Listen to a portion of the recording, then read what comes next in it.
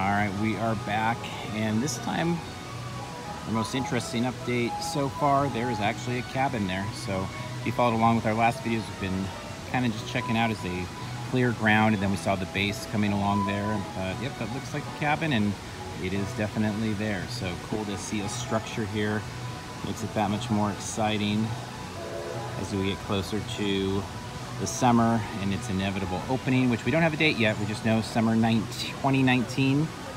Guessing it will be mid-May, but that could be totally incorrect. So we'll see. Obviously, we'll keep an eye on that and share it as we find out more.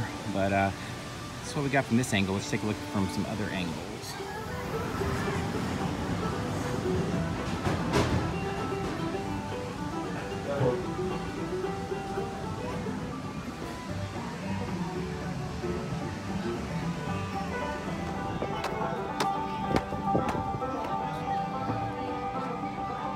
Besides some landscaping stuff going on around, there's a few people working here on that sort of stuff, some more clearing and some more planting. Nothing much else besides the cabin being there, but obviously the cabin's a big addition and fun to see. We're super excited to see this attraction themed up.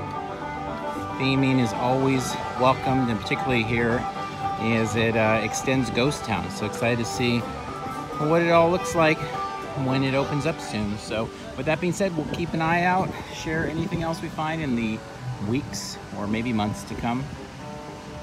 Until next time, see you in line somewhere.